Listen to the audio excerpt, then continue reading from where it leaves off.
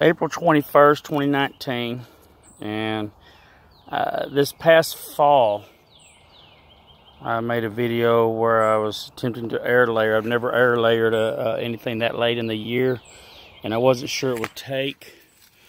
There was this Muscadine, and here it is, April, and I can't remember the exact date that I did this, but it was back in the fall, so I'm still not seeing any roots. So I'm fixed to cut this plastic open and have a look and see what the deal is on this one.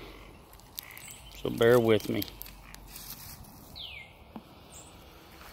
Okay, so it almost looks like that it's from all the way up here to here, so that's why I scraped the cam boom and everything back. It almost looks like it tried healing itself, but I do have some nodules, if you can see right, if I can focus, right there. I think roots are actually going to form there, so I'll rewrap this thing, but I may re-scrape some of this bark here, make sure I don't have any cambium left. But I'll rewrap this thing and give it a little while longer.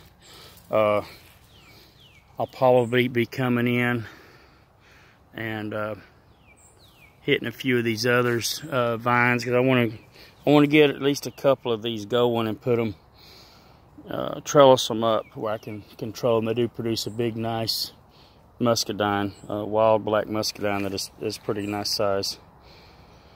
So that's kind of crazy it's went this long. I figured once the weather warmed up it would produce roots, then it should already have.